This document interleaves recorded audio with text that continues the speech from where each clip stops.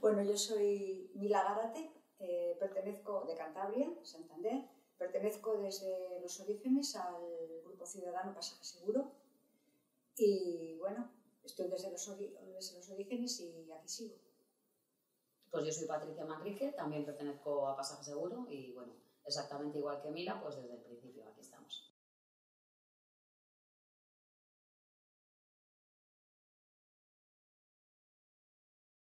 Bueno, este colectivo nace en 2015 o 2016. 2016. 2016, cuando se produce el momento más álgido, ¿no? Bueno, no más álgido, pero más visible de la crisis de refugiados.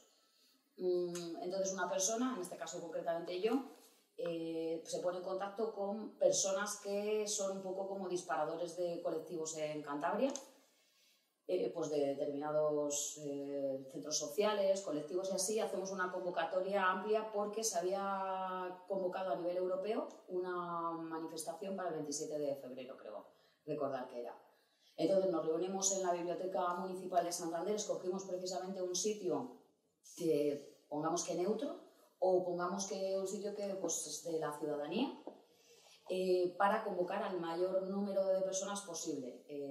Pues gente de colectivos, pero también, por ejemplo, mucha gente que había ingresado en la vida política, digamos, de la ciudad a través del 15M.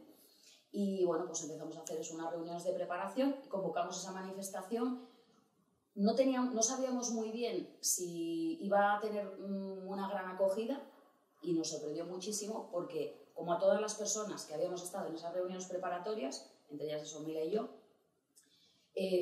se notó que había una congoja, por decirlo de alguna manera, y una preocupación con el tema de los refugiados y la nefasta, la nula respuesta, ¿no? Por parte de los Estados europeos, incluido España, que tiró a la gente a la calle. Entonces hubo una fuerza en esa manifestación para ser una manifestación convocada de un modo tan diverso y tal, tuvo una respuesta de gente de todo tipo, de todas las edades. Entonces, a partir de ahí se decidió recoger toda esa energía y, sobre todo, la problemática, obviamente, con una manifestación a nivel internacional no se iba a solucionar, pues decidimos poner en marcha un grupo de trabajo.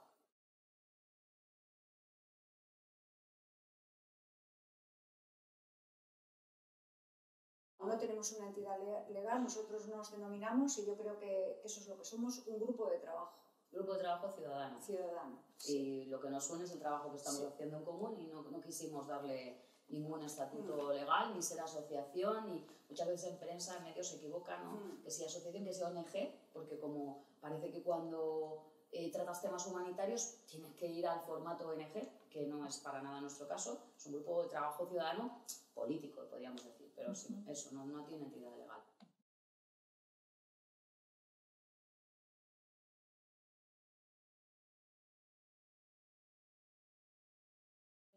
Bueno, si te refieres a recursos económicos, pues realmente a través de aportaciones que hacemos los miembros de Pasaje Seguro, luego en algún momento pues se ha hecho, a lo mejor en algún rastrillo, o se ha vendido pues camisetas, chapas, banderolas que nos han servido a su vez para difundir, eso lo hicimos desde el principio, creo que muy bonitas, dejarles entrar, Pasaje Seguro ya.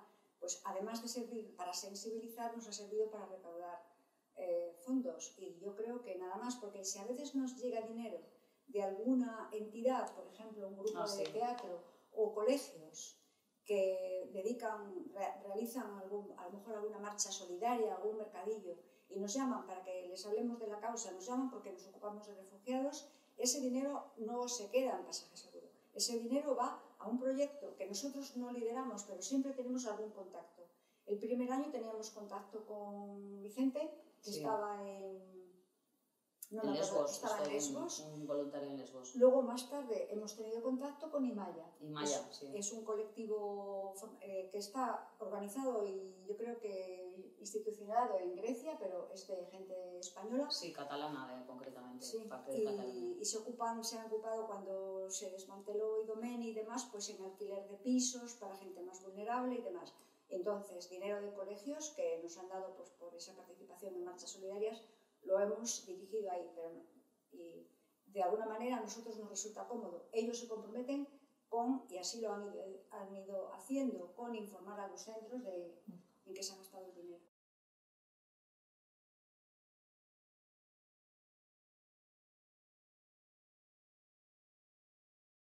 Pues es difícil de decir porque depende de la época. Vamos a ver, ¿qué personas están en la lista de correo? Pues hay 60 y pico personas.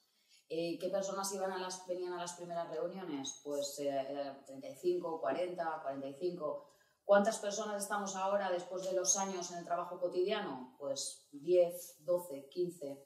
Y es un poco variable, ¿no? Porque también hay momentos que coinciden pues, con momentos álgidos de noticias, por ejemplo, en que, como siempre tratamos de publicitar en la medida de nuestras fuerzas todo lo que hacemos para que pueda venir más gente, pues de pronto viene más gente a algo, ¿no? Hay algún evento que moviliza a más gente, pero pues eso, es flotante un poco. En cuanto a edades, diverso, pero podríamos decir que de 30 para arriba, porque es una cosa que gente joven, por ejemplo, en esto ha participado muy poco. Ha sido más gente más mayor. Sí, al principio, cuando hablabas de que nos reuníamos 35 o 40, había más gente joven. Sí. Yo creo que ahora decir de 30 para arriba, de 40 igual. A lo mejor, sí. De 30 a 40, sí. Hombre, la gente que está ahora es gente resistente y, por tanto, diría que gente que en su mayoría viene de otras experiencias, de otras historias de compromiso, que al fin y al cabo, si lo pensamos, es lo que ocurre en muchísimos colectivos, que al final se queda la gente más disciplinada. Luego hay mucha gente, es que Pasaje Seguro no somos un colectivo, somos un grupo de trabajo ciudadano. Entonces, si a mí me preguntas, a Patricia, ¿quién participa en Pasaje Seguro? Pues cualquiera que se sienta representado por Pasaje Seguro. Entonces, si hablamos del núcleo que facilita y que pone en marcha las tareas y que está preocupada, que se reúne quincenalmente, etcétera, si somos esos 10-12. Pero si fuéramos solo esos 10-12, yo no sería Pasaje Seguro. La idea es que, pues eso, hay mucha gente detrás que está preocupada por este tema. Lo cierto es que cada vez menos también, eso hay que reconocerlo, que nos hemos acostumbrado. Pero eso, que Pasaje Seguro es un movimiento. O sea, a mí me gusta pensar más que es un movimiento. Y yo siento más que participo en un movimiento que en un grupo de trabajo. O sea, me considero una trabajadora dentro de un movimiento al que considero pasajista, para que nos entendamos, a cualquier persona que cuando ve las noticias se indigna y que de vez en cuando sale a la calle o, pues eso, dentro de la medida de sus posibilidades, ¿no?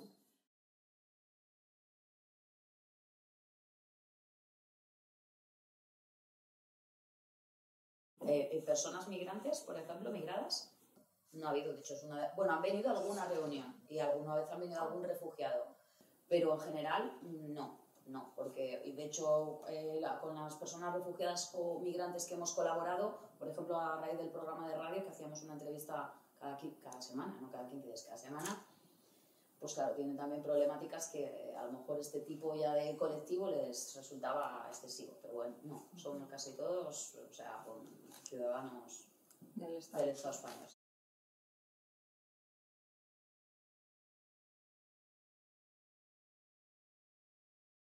Hombre, por asamblea. Sí. Bueno, explícate un poco. No, bueno, luego haces tú las aportaciones que consideres. Por asamblea, cuando has dicho que, claro, ¿quién organiza, quién convoca la asamblea? Ahí tenemos un trabajo bastante compartido. Mucho lo ha hecho Patricia. Ha habido veces que, bueno, pues ha animado a... Yo soy facilitadora en el grupo, a que otras personas también se ocupen de, por ejemplo, la convocatoria de la reunión, de seleccionar los puntos que son cruciales, para lo cual hay que estar muy metido dentro de lo que se está haciendo, porque no es salirse con un punto, sino es algo que se ya lleva trabajando días atrás y demás. Entonces eso hasta ahora va siendo así. Pues hay diversas personas que se van ocupando de hacer por ejemplo, el orden del día, nombrado así de esa forma clásica, y de hacer también las actas. Luego, todas las personas realmente participan, y como el funcionamiento es de forma asamblea, hay mucha gente que presenta acciones a realizar. Realmente nunca estamos a falta de acciones. Y esas acciones se presentan casi siempre por escrito previamente, y entonces hay gente que a lo mejor no propone acciones, pero las apoya y les las de alguna forma contribuye a darle forma y desarrollo. Entonces es un trabajo de esta forma, muy compartido. Y luego, aparte hay algún grupo haya habido algún subgrupo, pero que no ha funcionado por igual en todos los momentos, como por ejemplo el de radio, el subgrupo de prensa, que sois 2 o 3, que os ocupáis del tema de prensa, y un subgrupo de educación que tampoco trabaja por igual en todas las temporadas. Entonces, siempre se procura que estos grupos podrían funcionar un poco independientemente, estén vinculados. ¿Qué sucede? Que las asambleas, los tiempos de asamblea son cortos y no nos da tiempo de informar de todo. Pues queremos e insistimos en hacer una información al grupo, aunque sea mediante correo electrónico, de cómo ha ido lo de la radio. De hecho, nos habéis lo contamos todo. Sí, esa forma. De todas maneras, a mí me gustaría añadir a lo que dice Mila, por aprendizaje un poco de dentro de los colectivos, que nos gusta muchas veces pensar que las cosas se hacen y se hacen en común y no ocurre así. Entonces, yo personalmente sí tengo la sensación de que hace falta en cada momento que haya una figura de facilitación, que generalmente sí he sido yo, que se ocupa ya no solo de las tareas que hacer, porque las tareas las propone, como muy bien ha explicado Mila, las proponemos entre todos, pero sí preocuparte del sostenimiento material del grupo, que incluye incluso temas emocionales, ¿no? De cómo está el grupo, qué cosas se pueden hacer, si es el momento para hacer esto, si una acción puede ser más o menos motivante o frustrante, todo ese tipo de cosas. Entonces, es un trabajo que tenemos todavía pendiente en el grupo, que esa tarea circule un poco más, porque es una tarea muy invisible y creo que en los movimientos sociales hemos aprendido muy recientemente que esa tarea existe, porque esa tarea se hacía así en impersonal, ¿no? Y creo que es muy importante que esa tarea esté cubierta y que se le dé importancia, porque cómo transcurre una asamblea, qué temas se pueden tratar, cómo está la gente, preocuparte de la gente que desaparece, a lo mejor porque se ha puesto mal a su madre o tiene algún problema. Todas esas cosas influyen mucho en el trabajo de un grupo y creo que es necesario tener esa figura de facilitación, porque solo eso no se hace. Y si se hace solo, ocurre que recae en determinadas personas de un modo invisible y un poco injusto también.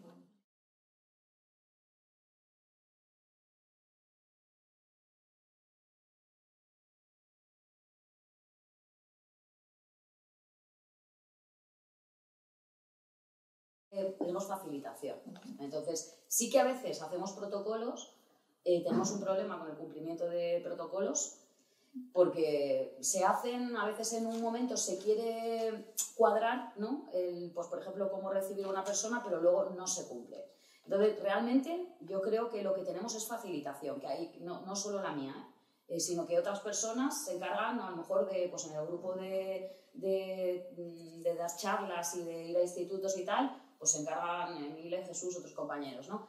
Pero hay facilitación y hay que desmitificar, vamos, soy una fiel creyente en el asamblearismo, pero el asamblearismo requiere mucho trabajo, no es algo espontáneo y bueno, pues eso, no tenemos protocolos, pero sí hay una preocupación, siempre hay un trabajo detrás de las asambleas. Nunca que yo recuerde he ido a una asamblea de Pasaje Seguro en la que hayamos llegado y ¡pumba! Venga, vamos a ver qué hacemos. Siempre hay un orden del día, hay una persona que se va a encargar de facilitar la reunión, hay una persona que toma actas y hay varias personas en el grupo que yo considero bastante empáticas y preocupadas de los demás, que se preocupan de que eso, la asamblea funcione.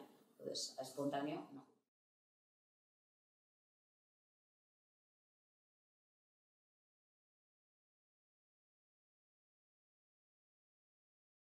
Pues, hombre, es que yo llevo militando en movimientos sociales pues desde los 18 años. Pero donde he aprendido realmente fue en el 15M.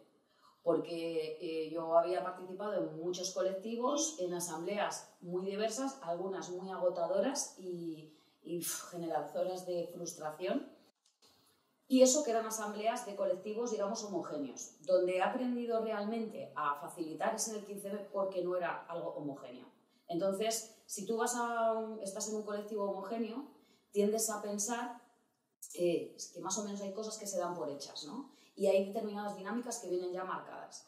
En cambio, en el 15M, pues te encontrabas en la calle con un montón de gente, algo, una experiencia gozosa, el sueño de un militante amplio, y tenías que fijarte, yo ahí aprendí a fijarte, a pasarte la asamblea mirando la cara de la gente y viendo las caras, los gestos, qué temas estaban tratando, qué estaba generando eso, si había una lógica en lo que se trataba. Entonces, mi aprendizaje fundamental, desde luego, fue en el 15M.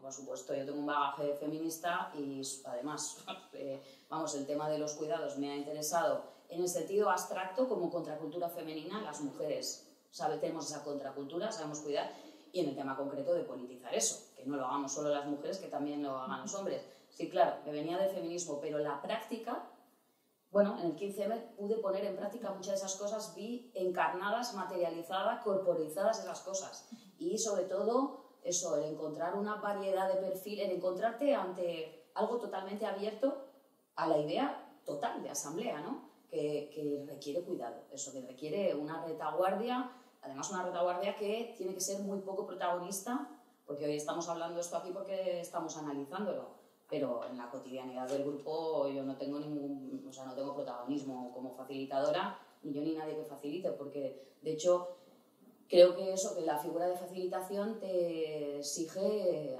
borrarte un poco, es otra cosa que tienes que aprender, es un ejercicio de generosidad, la verdad, porque te tienes que borrar y renunciar un poco a lo que tú quieres para ver qué es lo que se está cociendo en el ambiente y qué es lo que quiere y sobre todo qué es lo que puede hacer un grupo.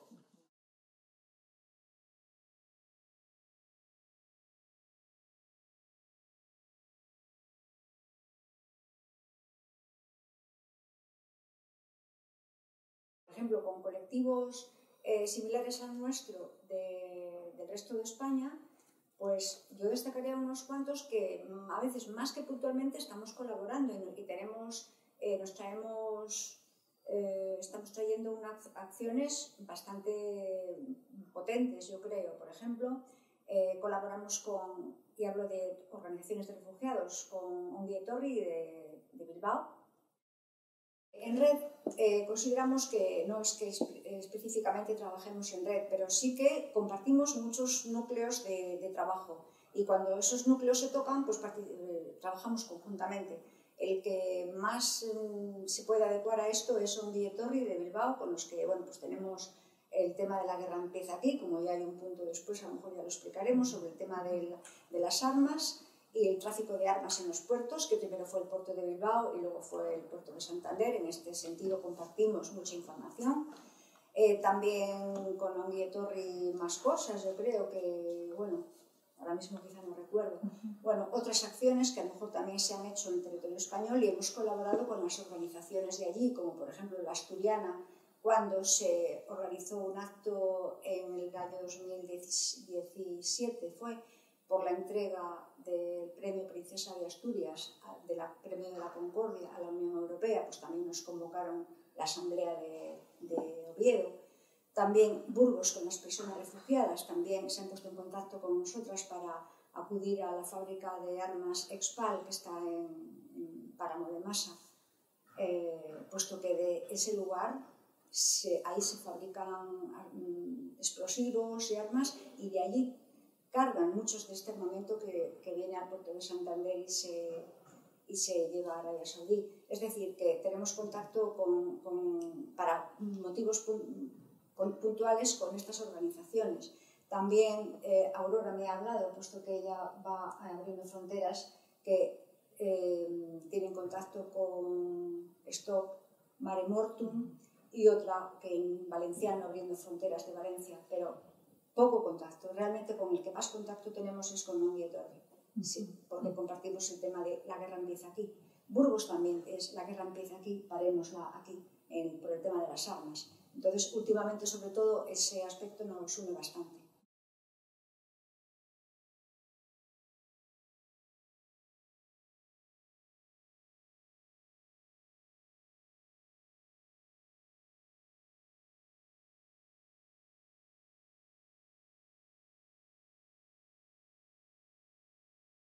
a nivel, podríamos decir, climático, o sea, el 15M de hecho fue un clima, un ambiente, una atmósfera que sí que facilitó que posteriormente, incluido Pasaje Seguro, se colaborara mucho más gente muy diversa. Y además que gente de colectivos de diverso tipo colaboraran mejor con personas que no habían estado en colectivos. Entonces, en ese sentido, sí. En el sentido concreto de las personas, en realidad, si no recuerdo mal, la mayoría de la gente que asistió a las primeras reuniones y que luego ha ido asistiendo pertenecían a colectivos diversos que ya habían existido. Hubo algunas personas, alguna del 15M también, personas que habían participado específicamente allí, y luego gente que se sumó después de la manifestación, o que se ha ido sumando después, porque luego se ha ido sumando gente. De hecho, hace poco se ha sumado una persona o más, muy activa además. Entonces, en cuanto al clima, sí. En cuanto al clima, yo creo que sí. También el 15M, en cuanto al clima, la asamblea. O sea, yo recuerdo en Cantabria, antes del 15M, vamos, y el día 1 del 15M, no había el conocimiento del asamblearismo que hay ahora. O sea, yo milito, por ejemplo, como sindicato en la CNT, y ahí lo teníamos clarísimo, pero en otros, y en algún espacio libertario más, pero en otros sitios la asamblea no era, el asamblearismo no era la práctica habitual. Es uno de los grandes logros del 15M fue que se entendió que el asamblearismo era una herramienta no vinculada además a una sola ideología muy concreta, sino que se empezó a utilizar porque es una herramienta muy útil para trabajar colectivamente y se aprendió también a utilizarla. Entonces, en estos sentidos así abstractos sí, en concreto las personas no podría decir, pero en ese sentido así más abstracto sí.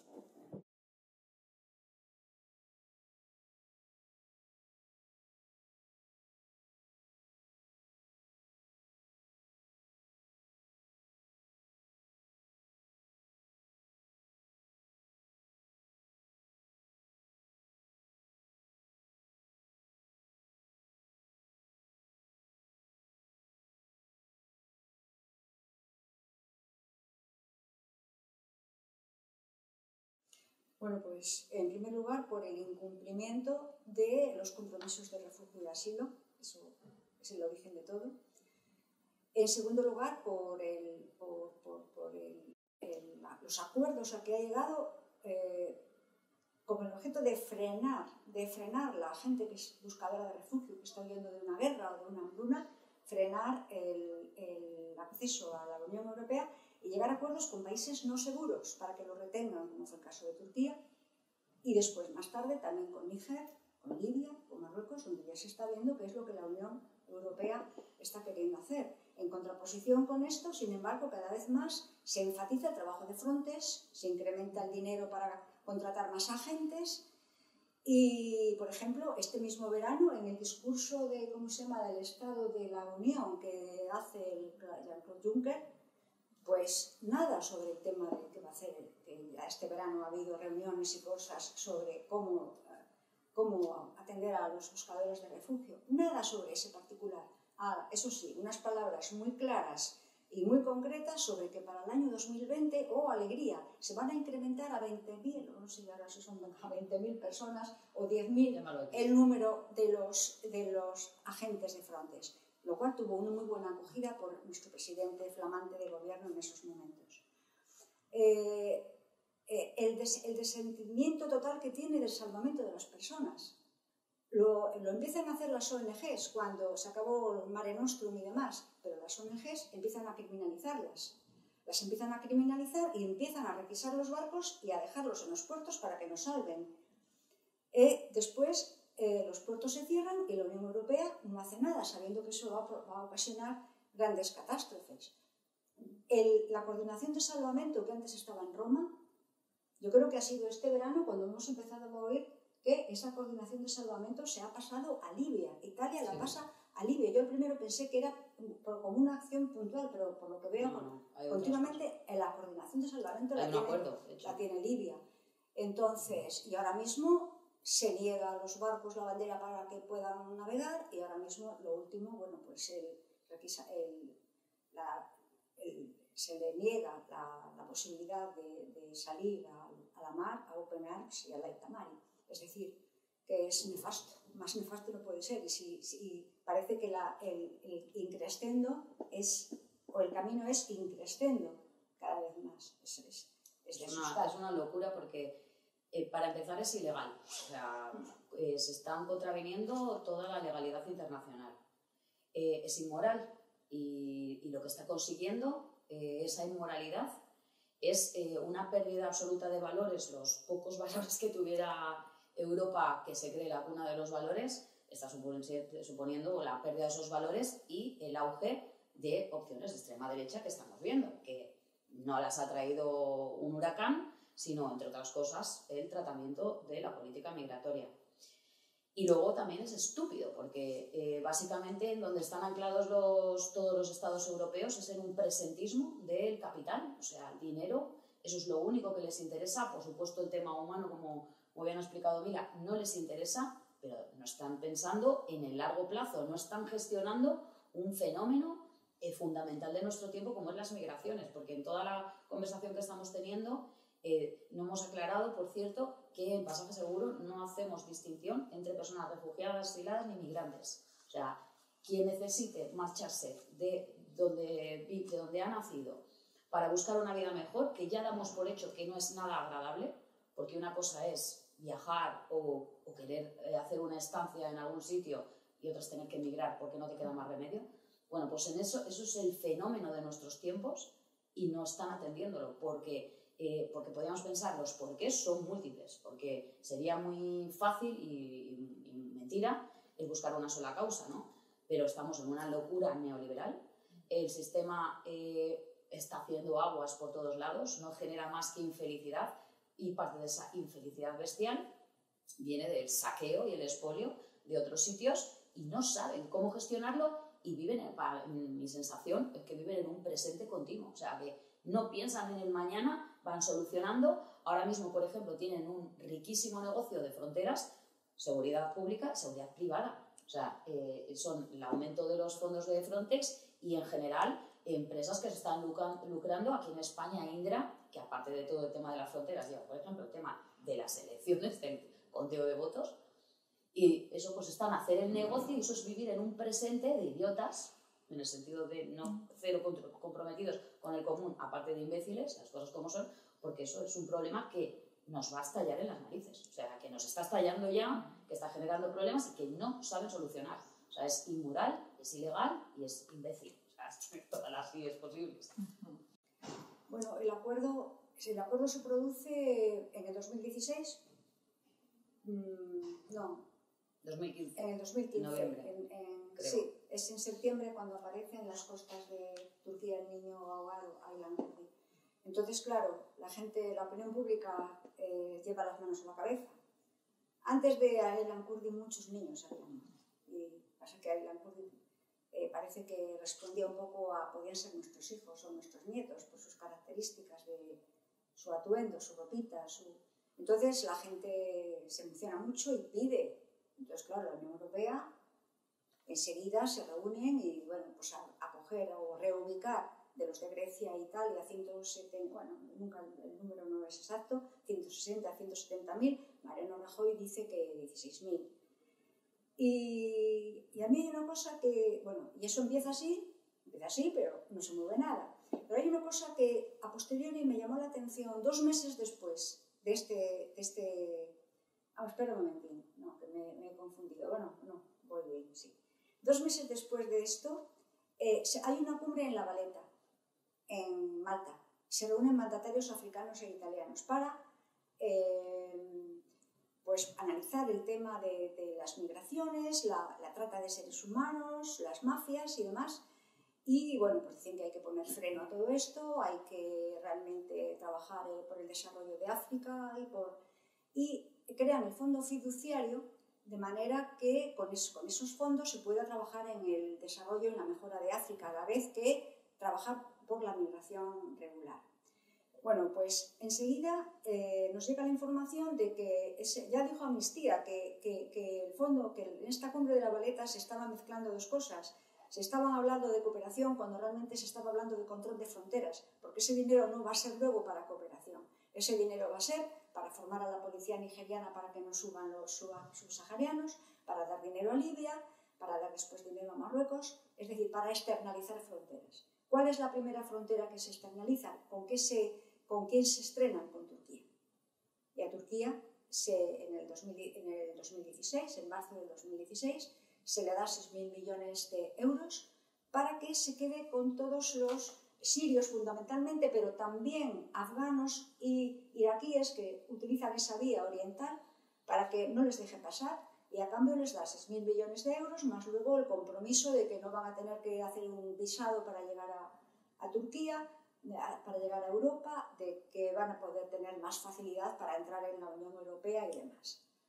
Entonces, esto es un poco... En el Estado español podemos añadir que el Estado español ya esto de externalizar fronteras lo conocía perfectamente, porque España, la frontera sur de España, ha sido un laboratorio migratorio de Europa. Entonces, la relación que se ha establecido la Unión Europea con Turquía, España la lleva refrendando muchísimos años con Marruecos. Todos los años ha habido negociaciones con Marruecos para el control de las fronteras. De hecho, todos los años, si estabas un poco javizor, había momentos en los que había saltos de la valla. ¿Por qué? Porque los militares marroquíes suavizaban bajo las órdenes del gobierno porque iba a haber un encuentro hispano-marroquí. Entonces esto se lleva haciendo muchísimo tiempo. En el caso del Estado español hubo mucha gente que se echó las manos a la cabeza. ¡Ay, Dios mío! ¿Cómo se puede externalizar fronteras? Pues bueno, perdón, pero es que en España se lleva haciendo mucho tiempo. Y estamos hablando de política migratoria que en su momento fue con el PSOE. Si no recuerdo mal, la primera directiva de la vergüenza que hubo en Europa fue en tiempos de PSOE, fue la directiva con la que se crearon los CIES, donde se retiene a personas, hasta 60 días en condiciones infrahumanas y bueno, toda la temática de los CIES. Entonces eso, en el Estado español no nos tenía que coger de sorpresa, porque es que aquí la frontera sur ha sido un campo experimental de un tratamiento securitario y legal, inmoral y todo lo que se puede decir de las migraciones.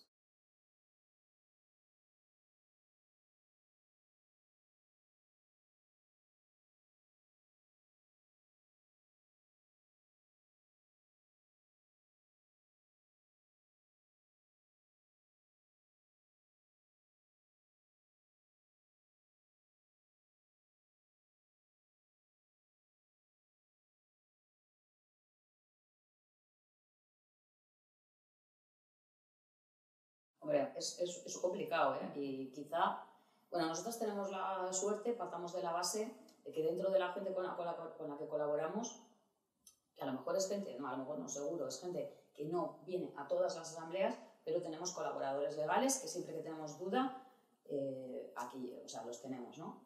Entonces, bueno, los casos son muy diversos, pero en principio es que hay mucha mezcla y de hecho en las estadísticas muchas veces se da junto, porque dentro del asilo hay la posibilidad, suele ser más como político, pero hay también la protección subsidiaria, que es para otras muchas causas. Incluso dentro del asilo hay la posibilidad de, por causas humanitarias, por ejemplo, una persona que está enferma en un país en el que es imposible que reciba la atención que necesita. Entonces se puede, bueno, de hecho así han venido aquí sirios, porque había gente almacenada, no se puede decir de otra manera, en Grecia.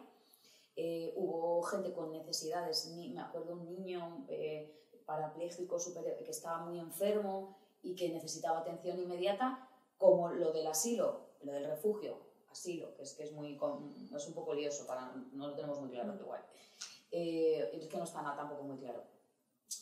Como no le iban a dar refugio, pues por la protección esta humanitaria que está dentro de la figura de asilo, porque si te dan y te conceden el asilo, ya tienes la residencia permanente. Si te dan protección subsidiaria, lo tienes que renovar cada 5 años. Y luego están como ayudas humanitarias, que son en momentos puntuales. Pero bueno, esto igual sería mejor preguntárselo a un abogado. Sí.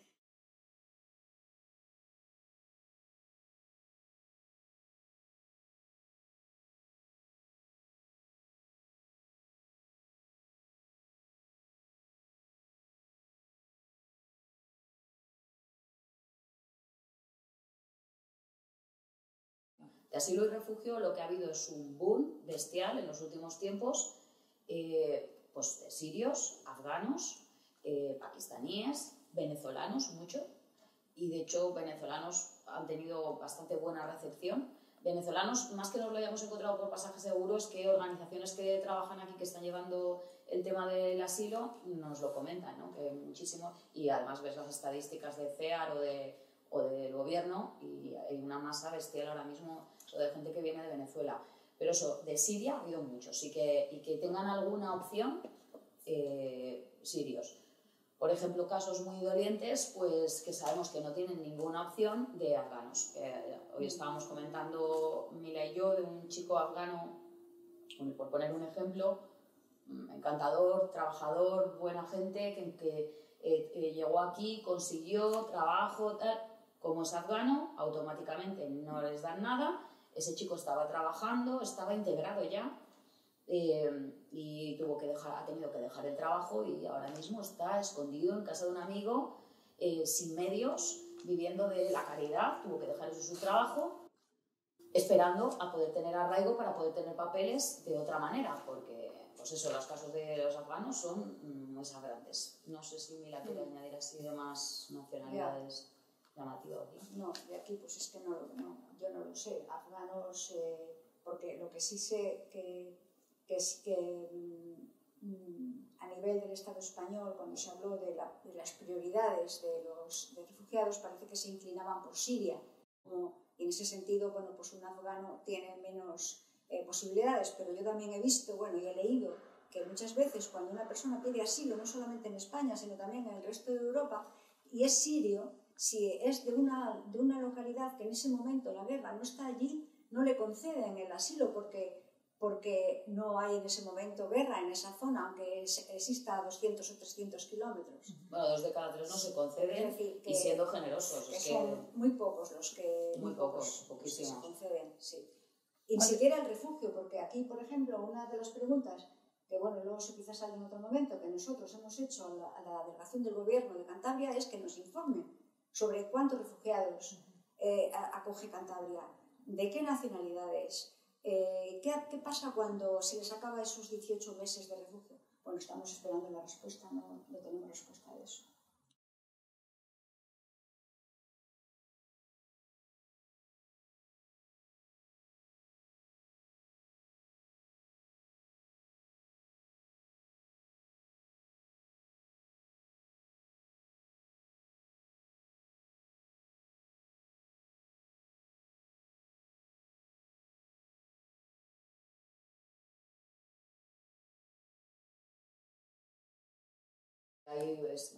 No se puede contestar de una sola manera, pero son historias de muchísimo sufrimiento. Así, de pronto me ha venido la última historia así que me llamativa, pues un padre, una familia, quien habló con nosotros era el padre, que estaba en MPDL, en esta organización, que conocemos a la gente que trabaja ahí, y me consta que hay muy buena gente trabajando ahí con los recursos de los que disponen, y muy conscientes de que tienen un programa que se queda muy corto, que en 18 meses no da tiempo a nada.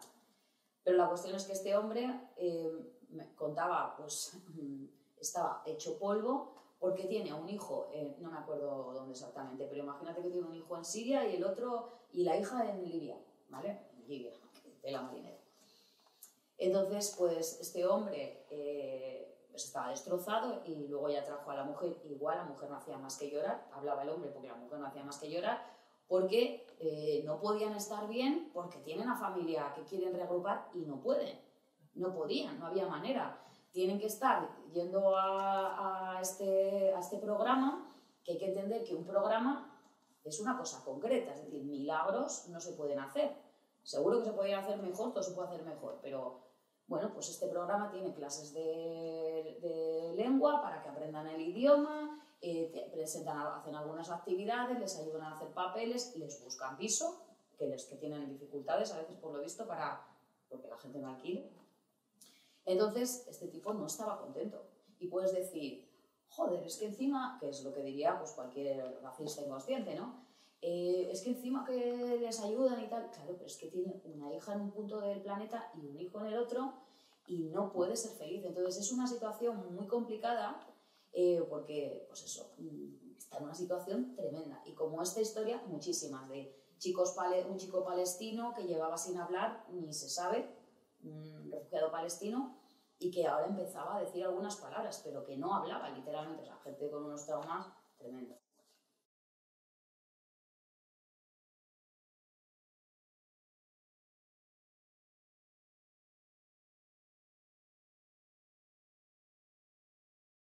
Sí, trabajo político, digamos, lo cual no quita que tengamos relaciones, porque dentro de nuestro trabajo político, pues ya ha salido en varias ocasiones aquí, hicimos un programa de radio en el que todas las semanas entrevistamos a personas migrantes o refugiadas. Obviamente, conoces esas historias. De pronto sale una noticia, nos llega a través de una abogada que también es parte de Pasaje Seguro, que entonces no era parte de Pasaje Seguro, se sumó después, de un chico subsahariano que le han hecho las pruebas de comprobación de la edad por rayos X, que tienen una horquilla de fallo de 2 años, y como le hacen a montones de menores subsaharianos, siendo menor de edad, se empeñan en que es mayor de edad y el gobierno de Cantabria lo quiere expulsar. Entonces, pues nosotros entramos ahí y, pues claro, o sea, estableces relaciones y así. Pero nuestra tarea en la gente que llega aquí es que la gente que llega aquí llega. Ahora mismo, a través de lo que determina el Estado, el Ministerio de Trabajo y Migración, a través de una ONG que se llama MPDL. Entonces, esos son los que están acogiendo a personas refugiadas, tienen un programa de 18 meses y lo recogen. Hay gente que también que va a Cruz Roja, también, otro tanto. Cruz Roja hace su trabajo.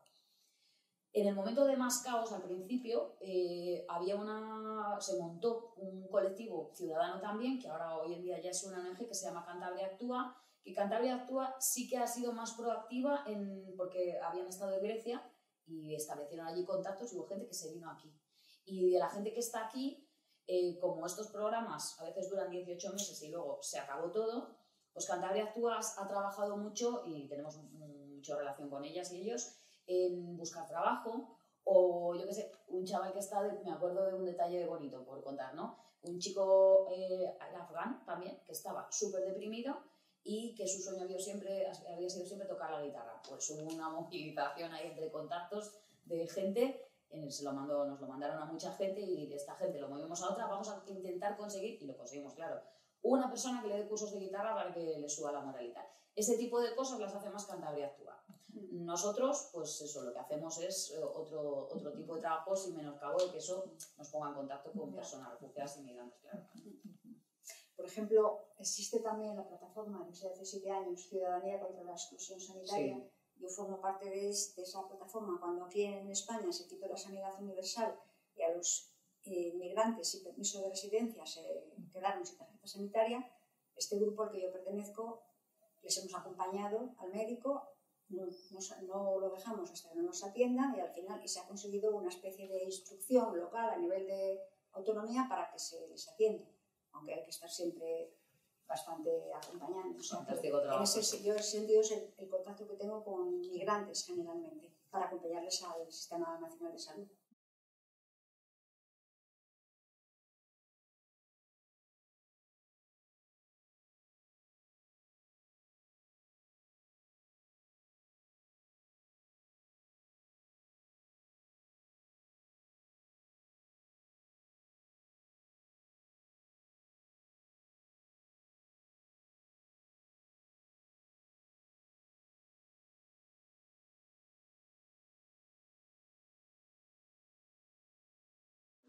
Nuestra relación con las instituciones es de demanda de que cumplan sus funciones. O sea, porque nosotras tuvimos la discusión previa de qué líneas de trabajo queríamos llevar a cabo como Pasaje Seguro. Entendíamos que era absolutamente necesario hacer un trabajo político de concienciación, ¿no? Y de fiscalización de las instituciones.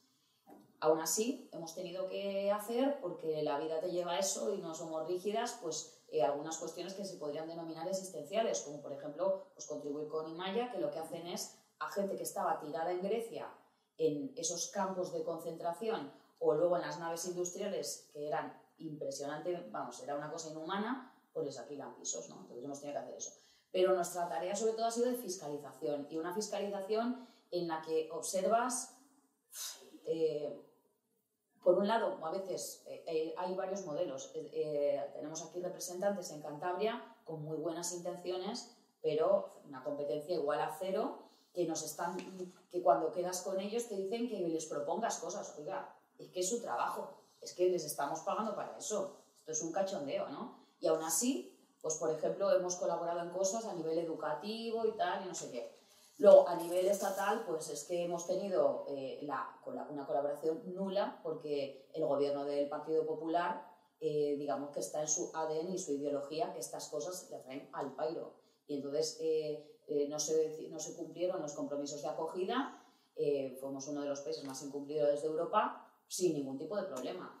Lo malo es que ha cambiado el gobierno, ha entrado el Partido Socialista y ahora mismo están demostrando, con unos bamboleos en política migratoria, son los que tienen retenidos ahora Proactiva Open Arms, no les dejan salir a rescatar a gente.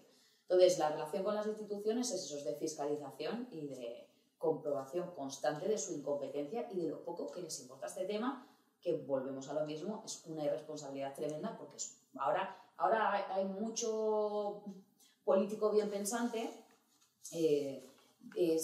asustándose del auge de la extrema derecha, pero si es que quien siembra viento recoge tempestades, es que es lo que está ocurriendo. Esa es la relación que tenemos.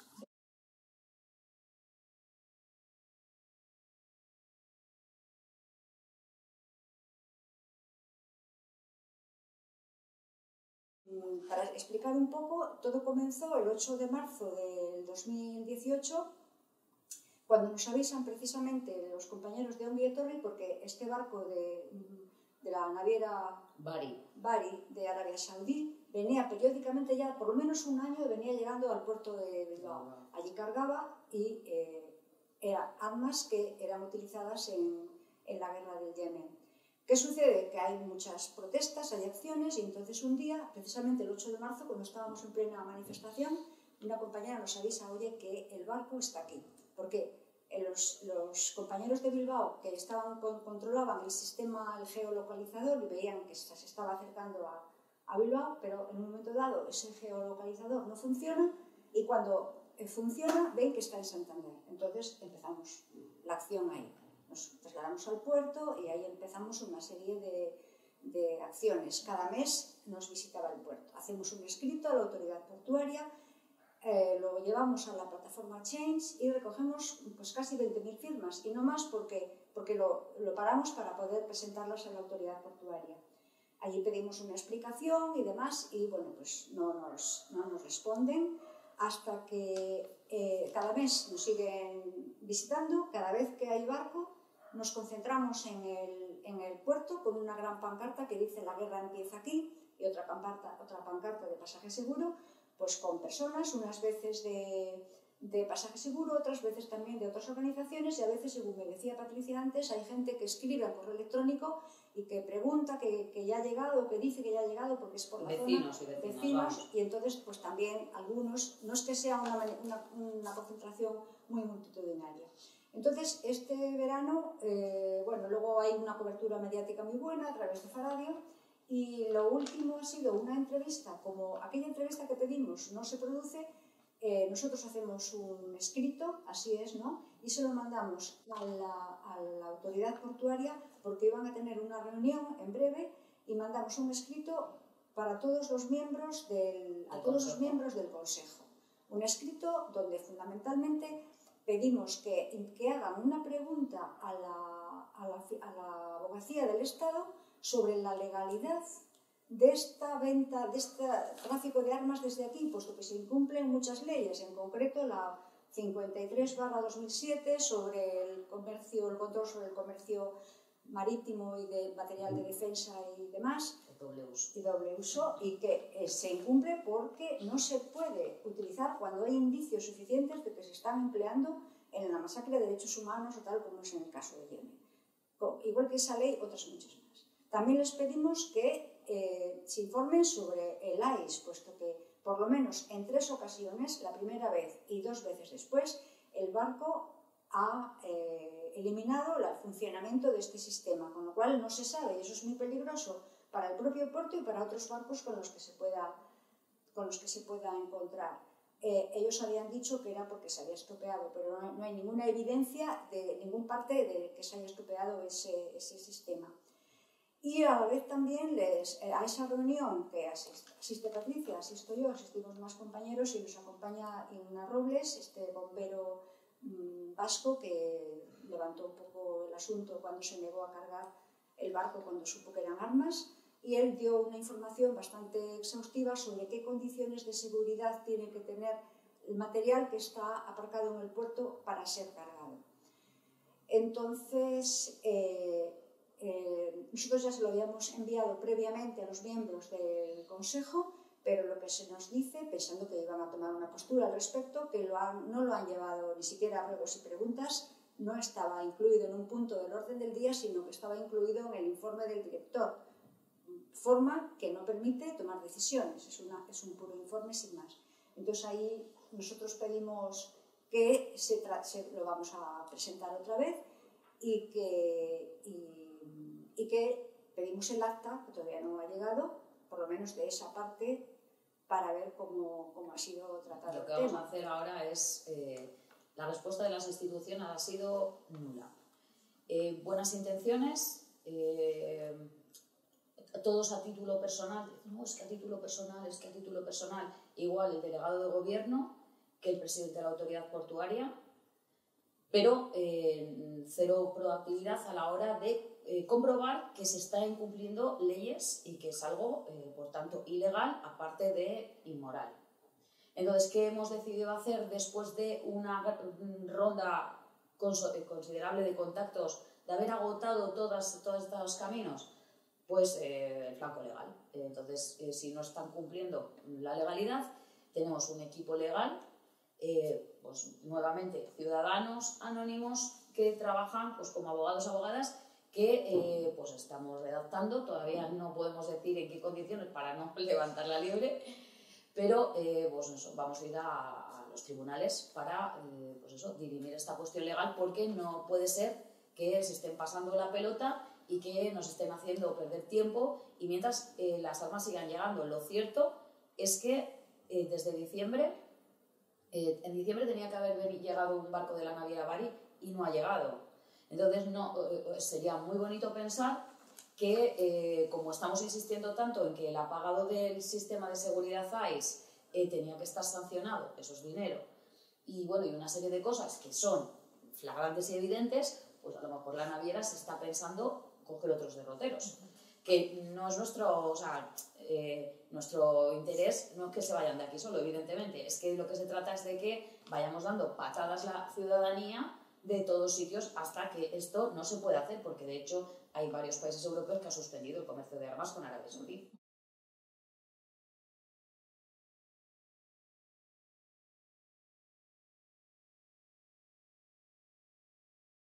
Es que las denuncias que hemos presentado han sido, o sea, hasta ahora no ha sido por vía legal, ha sido por vía administrativa. Lo que hemos hecho es solicitar reuniones y sí que llegan, pero a donde tienen que llegar a la ciudadanía, porque ya nos encargamos nosotros ni nosotras de cada vez que hacemos, presentamos un escrito o solicitamos una reunión, hacemos una nota de prensa. Es decir, que nosotros tenemos el trabajo es de poner luz y taquígrafo, que se suele decir, a cada movimiento que hacemos y que las autoridades se retraten en su inoperancia. Entonces nos hemos reunido con el delegado del gobierno y hemos hecho nota de prensa antes y después. Nosotros a todos los pasajistas del mundo de cada acción que hacemos informamos por nuestras redes, por todas nuestras redes sociales, correo y tal, y por supuesto lo enviamos a los medios.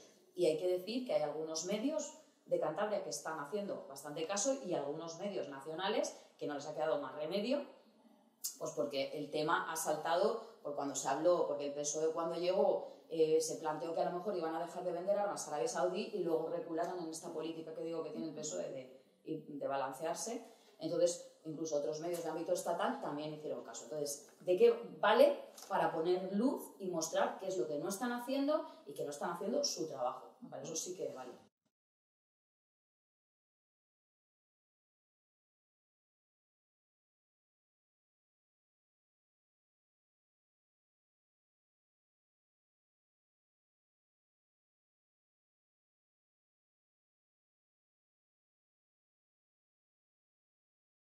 a ver, entiendo perfectamente que las personas no entiendan de todo. De hecho, no es normal que tengamos que estar entendiendo de tantas cosas. No es normal, ni es justo, ni es sostenible que, como vivimos, pues, como ciudadanos y ciudadanas, que vivimos estudiando unos temas que, a ver si hace 6 años, Mila y yo sabíamos la diferencia entre asilo y refugio o si sabíamos el reglamento de armas de doble uso. Es que no tendría que ser así. Es que forma parte de este contexto de desorganización global el que estemos pagando unas instituciones súper lejanas de la ciudadanía, unas instituciones centrales, véase, pues todo lo, vamos, pues instituciones que fuera de lo municipal no tienen ni idea de lo que, o sea, que no tenemos ni idea de lo que hacen ni ellos ni nosotros. Entonces, pues es que es normal que la gente no sepa. Que la gente se vaya preocupando de cosas cuando van ocurriendo, hombre, nos gustaría obviamente tener más compañía y cuanta más gente se preocupe mejor, pero no podemos culpar a la gente de que además en un planeta que vivimos actualmente totalmente global, porque antes, hace, no sé, 10, 15 años, pues a lo mejor había cosas que tenías excusa para no saber, pero es que hoy en día tú entras en Twitter o abres Internet y estás informado de todo lo que ocurre en el planeta. Entonces, estamos en un momento de una responsabilidad planetaria bestial, o sea, que es mucho mayor que nosotros. O sea, sabemos lo que ocurre en todas partes y tenemos una cercanía a través de Internet con todas las partes que es que eso es muy difícil de tragar. Entonces, hombre, estaría bien que la gente se preocupara de algún tema. Sería maravilloso que las personas se sintieran implicadas en algunos temas y en otros colaboraran un poco más. Pero también hay que entender que es que, vamos, es que las personas tienen vida y no hay tiempo, no nos llega la vida para atender a todo el despropósito mundial. Yo creo que también sucede que los dos temas, tanto el tema de las armas como el tema de los refugiados o migrantes, se presentan muy contaminados en la opinión pública. O sea, que yo no estoy en mi Facebook, ni da reír alguien, ni en, ¿cómo se llama?, ni en Twitter. El dios de las redes te va a reír. Sí, el dios de las redes. Pero es que realmente se presenta muy contaminado el tema de los refugiados porque nos vienen a buscarnos, a quitarnos puestos, pues, refugiados o migrantes. Sobre todo, bueno, el refugiado el que viene de una guerra, pero el que huye porque les han hecho un expolio del cual nos estamos beneficiando nosotros, en África, por ejemplo, o les han expropiado sus tierras. En América Latina sucede mucho expropiación, pues porque aquí hay este mineral, aquí está tal, y a la gente se le expropia y pobre resistente, que te matan, como Berta Cáceres y demás, ¿no? Es decir, que, para no liarme, que el tema se presenta muy contaminado. Los migrantes y refugiados nos van a hacer que se disminuya el nivel de bienestar que tenemos y además son un peligro para la seguridad. Entonces, esa información es la que la ciudadanía enseguida tiene unas antenas enormes para recogerlo. Y respecto al tema de las armas, son puestos de trabajo, porque mira cómo se ha presentado, en el caso de la fábrica esta, que no me acuerdo su nombre, de Cádiz, cómo ha salido la gente a defender su puesto de trabajo. Pues anda que no hay ahora empresas en estos mismos momentos, no recuerdo nombres, pero hay unas cuantas y ahí no hay el peligro, no se dice, no vamos a cerrar porque mira la gente cómo está protestando. Luego, son otras razones. Se dice, no, es que mira, si cerramos esta empresa, es que nos quedamos en los contratos maravillosos que tenemos para construir corbetas de 4 años. Que no es verdad, porque esa fábrica de Cádiz parece que tenía unos contratos siempre para lo mismo, para cosa bélica, durante mucho tiempo, y porque también en algún momento habrá que ir metiendo los principios y habrá que ir, como se dice, reconvirtiendo estas empresas, ¿no? Entonces yo creo que se presenta a la opinión pública como de esa manera muy contaminada y que hace que un poco impregnada de miedo, que dicen, no, refugiados migrantes no, que mira tal, no, como las armas, vale, sí es cierto, matan, qué pena, pero es que son nuestros puestos de trabajo. Entonces yo creo que ahí hay mucha responsabilidad del que comunica. Sí. Se presentan determinados medios de comunicación que en el Estado español podríamos destacar, pues, El País, El Mundo, los medios de comunicación afines al bipartidismo, al PSOE y al Partido Popular, y ahora al Ciudadanos, que es el Partido Popular en versión marxista fascistoide, pero que más o menos es lo mismo. Entonces, no es un es que hay medios de comunicación que tienen mucho dinero y luego hay otros medios de comunicación porque, pues eso, en el Estado español pues tenemos o el diario.es, que tiene una sección de desalambre que es estupenda, o El Salto, por ejemplo, o aquí en Cantabria el Faradio, que hacen unas coberturas maravillosas. Entonces, no son los medios de comunicación, sino que es que los mismos que cortan el bacalao a nivel político, pues están en los medios de comunicación también.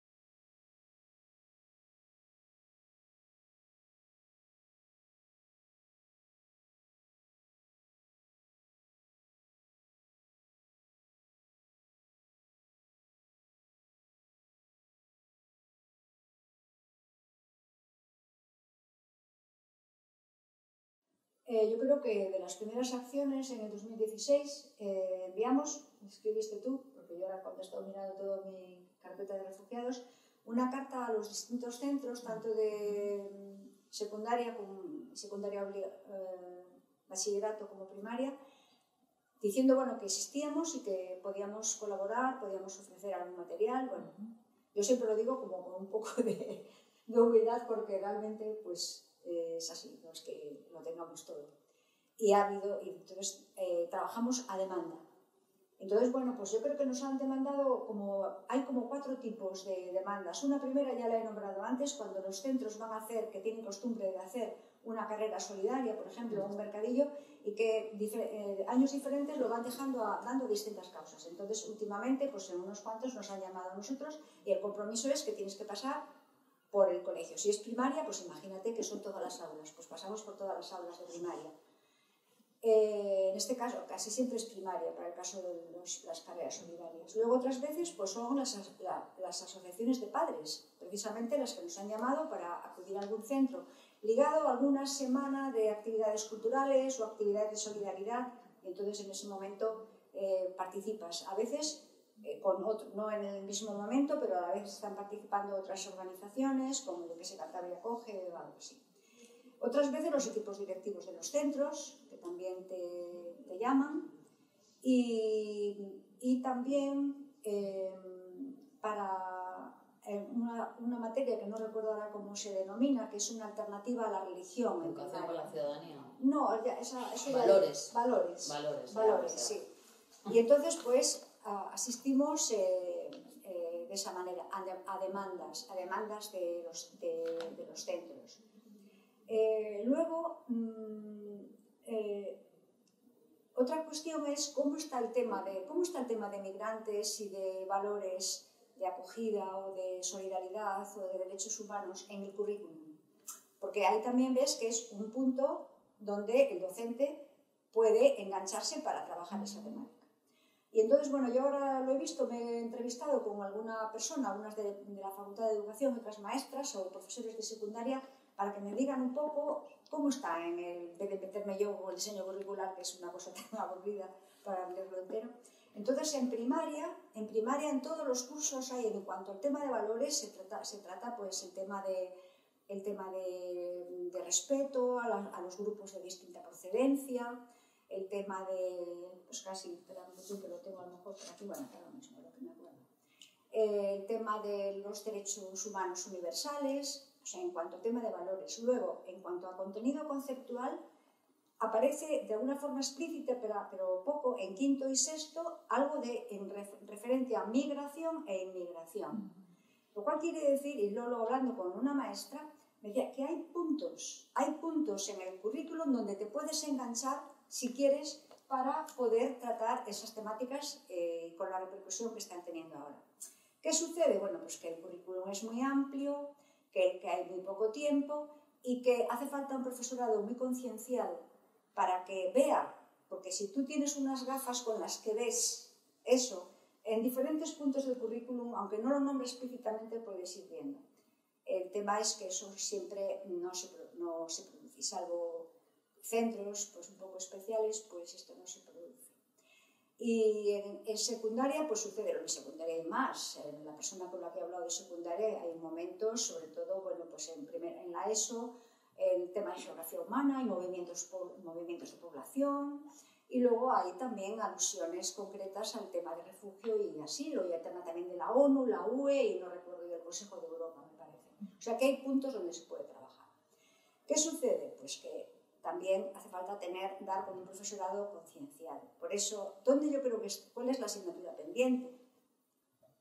Yo creo que la asignatura pendiente no es meterlo, yo personalmente no pienso que es, yo también he sido docente, meterlo más en el currículum, sino preocuparse más del profesorado. Yo creo que, y yo me pregunto, ¿y eso cómo? No lo sé, pero formando un profesorado reflexivo, participando, o sea, animando a la formación de equipos, que aunque sean solo de 2 personas, para tratar de ir eliminando todos estos bulos que se vehiculan con la migración, para seleccionar contenidos que sean relevantes desde el punto de vista moral y social, dentro de todos los que puedes, porque el profesor puede seleccionar contenidos, seleccionar aquellos más relevantes desde el punto de vista moral, hacer una visión de los movimientos migratorios desde la perspectiva de los derechos humanos, o sea, construir otra visión de la migración más ligada con los derechos humanos. Yo creo que ahí está, siempre ha estado ahí, no es nuevo ahora, siempre ha estado el tema de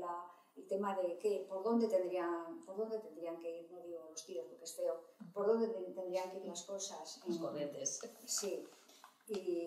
Hombre, hicimos una de las colaboraciones que hemos tenido con la Dirección General de Cooperación, que también llevaba temas de educación, es cursos de formación del profesorado. Hace 2 años se hizo uno, se ofrecían las cepas estas, no sé exactamente, no me acuerdo, pero la cepa, Centro Educativo de Profesores, no sé qué.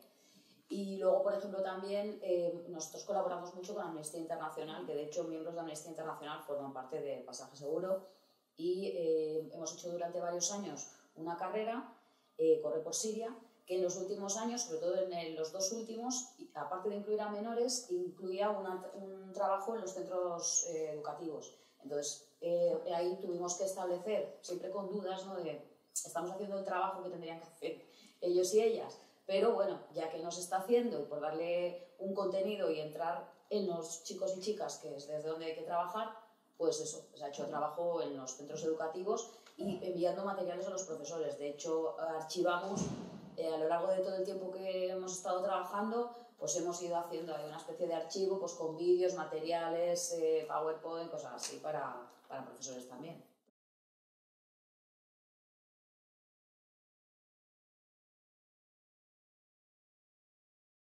Pero creo que sí, que lo tenemos todo almacenado, pero no disponible para todo el mundo. Tenemos una página web, claro, o sea, una cosa es todo lo que quieres hacer, otra cosa es lo que puedes llegar a hacer. Pero tenemos una página web en la que muchas veces hemos hablado de poner disponibles esos materiales.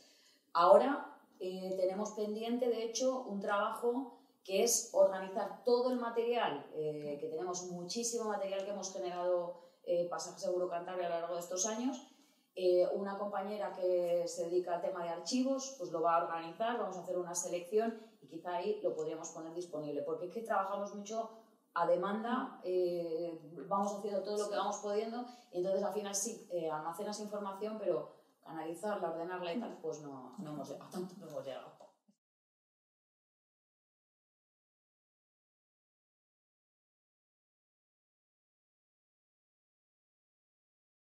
Yo creo que ha sido buena.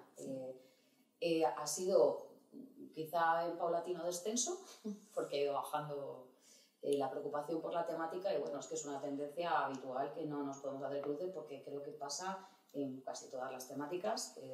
Hay un momento de boom, luego hay un momento de reflujo y luego digamos que se estanca la cosa pero se tranquiliza. Pero en general, como yo llevo el correo y redes sociales de Pasaje Seguro y a mí una de las cosas que me ha mantenido ilusionada muchas veces es pues eso, sentir que Pasaje Seguro es algo más que nosotras, pues porque te escribe gente, oye, yo no puedo ir a las reuniones pero me interesa mucho lo que estáis haciendo, oye, yo no puedo ir a las reuniones pero vivo cerca de donde pasa el barco, que es lo que le contaba a Mila, y oye, que si alguna persona refugiada, tal, yo tengo, nos han ofrecido habitaciones, nos han ofrecido trabajo. Entonces, la primera época, yo creo que la gente agradeció que existiéramos mucho. A mí me da esa sensación, ¿no? Que eso, como al principio de la entrevista hablábamos, de que hubo mucha respuesta porque es que la gente estaba viendo las imágenes en su casa y por mucho que pasemos y estemos muy ocupados, es que son unas imágenes que vamos, o sea, esto va a pasar a la historia, ¿no? Estos momentazos van a pasar a la historia porque es que era una inhumanidad insoportable. Entonces yo creo eso, que han aceptado, por ejemplo, los medios de comunicación locales y los periodistas que están imbricados en el territorio nos han dado bastante cobertura, ¿no? Han sido, creo que se ha agradecido también, y en esto pienso en los periodistas porque como que hablas más con ellos, pero en general el tipo de trabajo que hacemos, el tipo de grupo que somos Pasaje Seguro, nada sectario, vamos, que como estamos tratando un tema que es tan absolutamente transversal, pues gente de todo tipo, pues de creencias religiosas. Hemos colaborado, pues, militantes libertarios ateos con personas cristianas y lo hemos hecho en la parroquia de las personas cristianas. Entonces, creo que en general se ha agradecido mucho. Esto, con el tiempo, pues ya nos hemos convertido en algo como que está ahí, cosa que me preocupa un poco porque creo que tienen que seguir saliendo colectivos que traten la temática del refugio, el asilo, las migraciones con otras perspectivas. Entonces, es trabajo nuestro también no hacer ver que esto es nuestra plaza y que para los temas de migraciones y refugio está Pasaje Seguro, porque siempre hace falta gente que tenga otras miradas, otro tipo de acciones y tal. Pero bueno, yo creo que en general la gente agradece que, bueno, a falta de más cosas, que Pasaje Seguro esté ahí y poder sumarse, por ejemplo, cuando se hace una manifestación y sentir, bueno, a ver, ese tema más o menos, precariamente, está cubierto, ¿no?, por alguien. No sé qué, a ver qué te mira. Sí, bueno, yo creo que sí que tengo esa idea, eso que acabas de decir, que hay gente cuando nosotros organizamos algo y viene poca gente, una concentración o una manifestación, digo, ojo, pero esa gente que ha venido estaba esperando a ver si convocábamos algo. Entonces, me parece que está bien, ¿no? Porque eso es la gente a la que queremos sensibilizar y con la que queremos manifestarnos. Luego hay otras veces que, por ejemplo, en unas acciones que a mí personalmente me gustan mucho, me parece que son interesantes y que las hemos hecho con distintos motivos, pues cerca de la época de Navidad o también este año, no sé, en diciembre, los repartos de pasquines en Castro, otra vez también hicimos que nos invitaran allí a las fiestas de Castro, reparto de pasquines con diferentes temáticas, por ejemplo, la del barco, o la de este verano, como devolvieron a tantísimos en caliente desde Ceuta, con la temática de las devoluciones en caliente, y entonces entregamos a la gente y hablamos. A mí esa acción me gustó. Pero no entregamos pasquines al uso, el típico pasquín de colectivo político. Hemos hecho por ejemplo, una campaña con lo de pásalo para que pase. Pues sí, pues era un juego, ¿no?, en el que era una tarjeta muy bonita, diseñada muy bonita, que ponía pásalo para que pase en una frase, y entonces le explicábamos a la gente, mira, es que nosotros te lo damos a ti y ahora cuando tú te vayas a cenar o tal, pásaselo a algún amigo para hacerle sentir participa a la gente. O esto del barco lo hicimos, era una especie de juego también. En fin, que también es que hay te pones en la calle y hay tanta publicidad y luego ha habido tanto, la gente está tan cansada de panfletos tostonoides con mucha letra y poca comprensión de la realidad de la gente, de los colectivos políticos, que los repartos que hemos hecho de pasquines son como un poco especialitos. Bueno, algunos otros también eran un poco más dicho. Algunos tostonoides, pero bueno, también a veces, algunos un poquito. Pero lo que quiero decir es que hay mucha diferencia en cuanto a cómo lo recibe la gente. Claro, la gente a veces lo que lo recibe, algunos nos conocen, otros no. Y dicen, ay, qué bien que os encarguéis de esto. Ay, gracias, qué bien. Oye, es que es horrible. Y otros que no. Y bastantes, ¿no? Que te dicen, pero ¿qué va a ser esto? Y bueno, a veces te dicen cosas horribles. Pocos casos, ¿no? Pero cuál quiere decir que dentro del ánimo de la gente muchos rechazan porque consideran eso, que es que nos están, y todo es nos están quitando lo nuestro. Y yo creo que es por esa campaña tan mal orientada o bien orientada desde una perspectiva de hacer ver que esto va a ser un poco el fin, y además que ya no vamos a ser luego europeos ni españoles, sino que vamos a ser musulmanes, vamos a ser africanos y demás, ¿no? Entonces, a mí siempre lo que pasa es que cuando te echan así no puedes, mejor es callarte y marcharte, ¿no? Pero bueno, hacer la reflexión de todo, de lo que somos y de lo que estamos utilizando, se lo hemos expoliado a otros. Hacer un poco, no sé si eso serviría de algo o no, ¿no?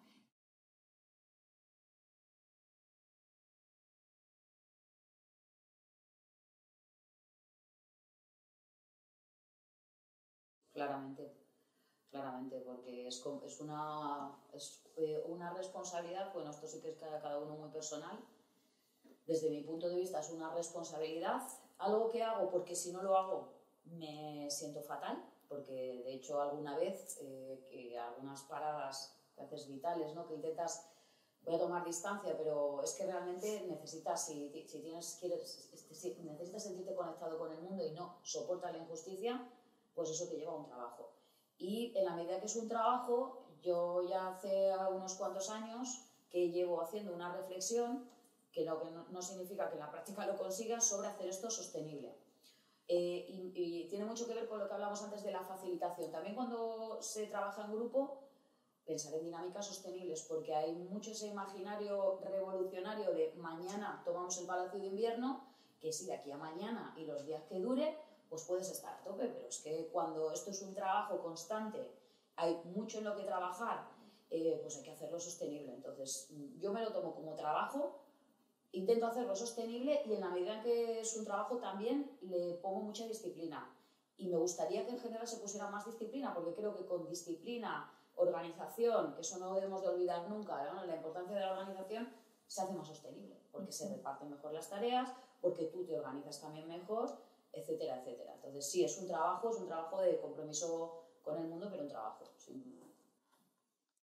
Es un trabajo asociado al trabajo para sobrevivir, es decir, una cosa que la gente, hay veces que se piensa que activista es una profesión. Y vamos, o sea, en muy pocos casos. Los activistas y las activistas que me he movido toda mi vida, en ningún caso ha sido profesión. Yo tengo mi trabajo como profesora, tengo mi trabajo como periodista, que muchas veces es militante y tampoco lo cobro. O sea, yo tengo una cosa para vivir y luego muchas horas, muchísimas, de mi tiempo dedicadas a las militancias varias. O sea, que, vamos, es difícil hacerlo sostenible, porque sí que es cierto que muchas veces te quitas de relaciones, de placeres, de tal, porque, por ejemplo, cuando te dedicas a temas de prensa o de redes, estás todo el día pringado, estás todo el día, además tu trabajo es escribir, o sea, que es que te tienes que sentar solo a tal. Pero si no se hace, es un trabajo que yo he probado a no hacerlo, y si no lo haces, vamos, a mí la injusticia me carcome. Entonces, por lo menos tiene la compensación de que estás haciendo, sabes que lo que estás haciendo es porque lo tienes que hacer, ¿no? Entonces, pero no, claro, esto todo hago. De hecho, necesitamos un trabajo para poder pagar los requerimientos materiales de este trabajo, porque ya hemos dicho que todo lo que se hace, vamos a escote, vamos. No, en mi caso es distinto porque yo tengo una pensión, yo soy jubilada, o sea que yo ahora mismo ya no trabajo en el sentido que lo hacía antes.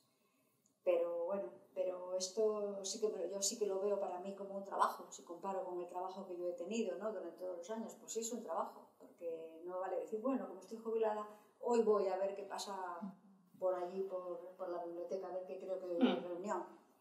No, porque si no, así no puedes estar. Entonces, pues, bueno, tengo más tiempo que puede tener Patricia, pero sí que me ocupa sobre todo el coco y esto. Y también el tiempo. Tampoco soy muy buena con los medios porque tengo mi edad, entonces ahí me peleo mucho, tardo mucho tiempo en, a veces le digo a Patricia, mira a ver si llega eso que te he mandado, que no sé, un simple adjunto, ¿no? Entonces, bueno, pues tengo mi lucha y tengo a alguien que me ayuda siempre y bueno, pues sí, pero me lo tomo como un trabajo, pero de todas formas tampoco podría, a veces, porque también soy muy viajera y también viajo y a veces digo, no, es que no puedo, esto no lo puedo dejar. No lo puedo dejar porque es que me sentiría fatal conmigo mismo, lo quiero hacer, lo hago porque quiero.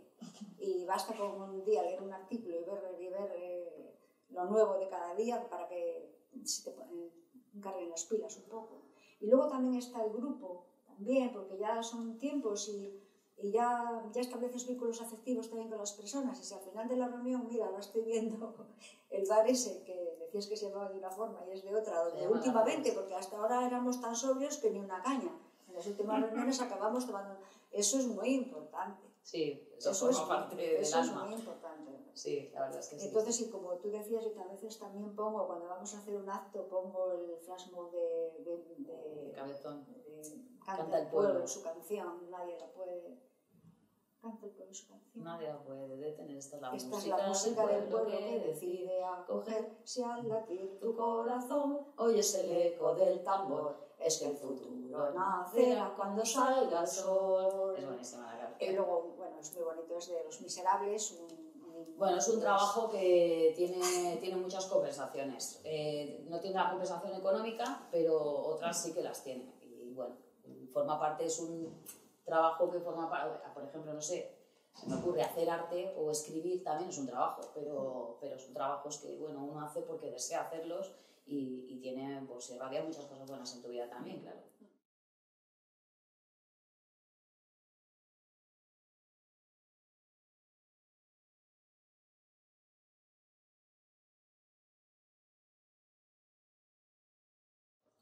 Yo creo que hay muchas veces, de un tiempo a esta parte también tiene que ver con que, oye, tengo ya 44 años. Entonces, en los últimos años, igual he mantenido más la disciplina que la ilusión.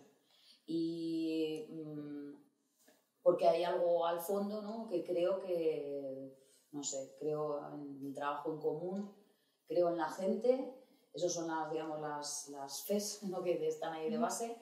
Y entonces pues lo he mantenido más como disciplina, pero en realidad sí, pues la ilusión, pues cuando veo el vídeo, por ejemplo, de Cabezón y veo a gente común y corriente, no a gente de colectivos superconcienciados, sino a gente común y corriente, gente que sale de todas partes, de todas las edades, de todos los aspectos y cantan juntos una canción, ¿no?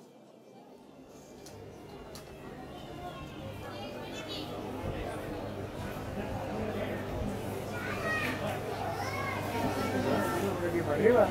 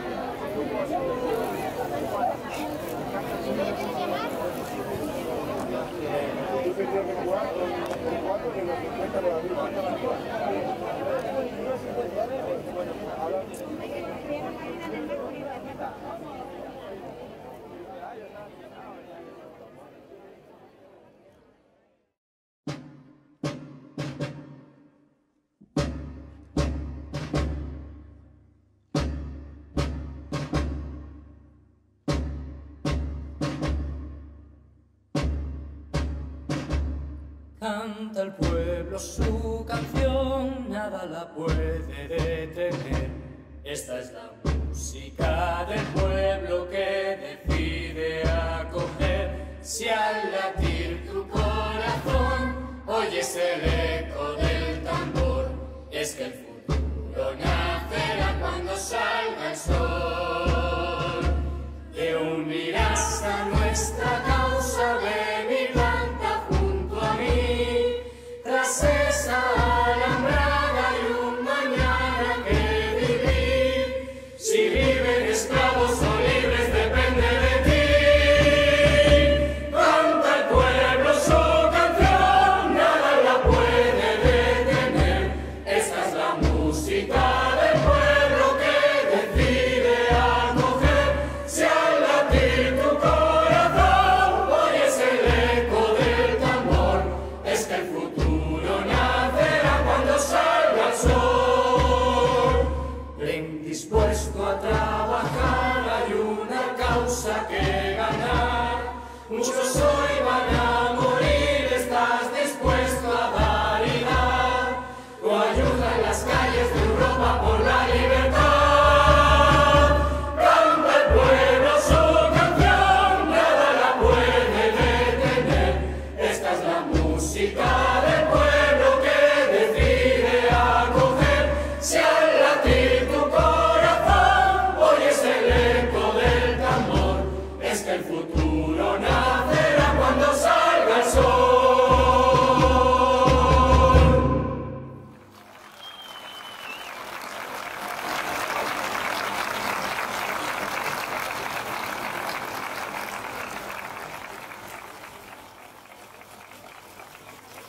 Pues esas cosas te hacen sentir ilusión. Hay algunos golpes que te dan ilusión, pero quizá con el tiempo es eso, es más disciplina a veces que ilusión. Pero dentro de esa disciplina también es el estar constantemente cuestionándote, a ver, ¿qué me gusta a mí de esto? ¿Qué me aporta esto a mí, ¿no? Y si veo que no me está aportando, ¿qué tengo que cambiar para que me aporte? Porque hacerlo sostenible sí que tiene que tener algo de ilusión. Esto y todo en la vida. O sea, tu trabajo de ganar dinero para sobrevivir tiene que tener un punto de ilusión, tus relaciones tienen que tener ilusión, las artes que practiques o las cosas que... Entonces, cuando ves que no, pues la buscas. Entonces no es una respuesta única, es que vas buscando asideros, ¿no? Esto me ilusiona, qué bonito esto, esta reunión, qué chula ha sido, qué a gusto hemos estado después tomándonos unas cañas, qué afectos se van desarrollando, pues esas cosas son muchas. Bueno, yo comparto bastante lo que dices. A veces la ilusión no la tienes siempre. Yo tengo facilidad para ilusionarme, pero siempre no estás, entonces procuro trabajarlo. Porque si no, y antes de sobre todo cuando me tengo que sentar al ordenador y a ver cómo manejo tal programa, cómo hago esto, cuando es a lo mejor toda una tarde, uy, ahora me podría leer mi novelita y tal, pues digo, calla, voy a trabajarlo antes. Y yo procuro, porque yo soy una persona que yo creo que disfruta, o por lo menos yo quiero disfrutar. Y disfruto de las cosas. Entonces digo, a ver cómo meto este ingrediente de disfrutar. Y digo, bueno, pues cómo a veces digo, disfrutar... pues yo qué sé, conociendo o viendo la cara de los niños cuando voy a un cole, o disfrutar sencillamente haciendo esto porque realmente me gusta, porque voy a verlo como una negrura, ¿no? Como algo que me lleva tanto tiempo y además luego poca gente lo va a escuchar y demás, ¿no? Entonces, bueno, trato de meter el disfrute y conectar con una parte mía que es disfrutona y impregnar de eso lo que hago. Bueno, unas veces me va mejor, otras veces no me va tan... pero siempre me suele funcionar. Después de 3 años, 4, no vamos a nombrar, pero prácticamente casi todos los que estamos ahora, ¿no? Pues tienes, y algunos otros que se han ido, pero pues tienes esos vínculos que te da gusto encontrarte con ellos, dices, hoy tengo reunión, mira, voy a ver a fulanito, voy a ver a fulanita. Pues eso, entonces es como humanizar también, porque es que no puede ser que estemos por el desarrollo de la humanidad y no seamos humanos con nosotros. Primero, cada uno con nosotros mismos, porque yo estoy aquí en este mundo para desarrollarme como persona y para disfrutar y para vincularme a otros y a otras. Y entonces eso no lo podemos olvidar, porque si no nos hacemos militantes ahí con la cara... No, y en el fondo somos personas afortunadas, porque yo veo a mucha gente de la vida cotidiana que está sola, ¿no? Que no tiene... Y yo no tengo esa sensación, no he tenido esa sensación, creo que en mi vida. Porque siempre tienes pues un sitio a donde ir, una gente a la que ver. Claro, todas estas cosas generan lo común, o sea, un espacio común dentro de común general, del común de todos los colectivos, de las personas que se vinculan y tal, que eso es una fortuna, porque es que, claro, si la tienes cuando te da trabajo a veces, pero es que si no la tuviéramos, pues estaríamos con mucha gente que está solísima. Entonces, pues bueno, hay que también dar gracias, ¿no? Pues sí.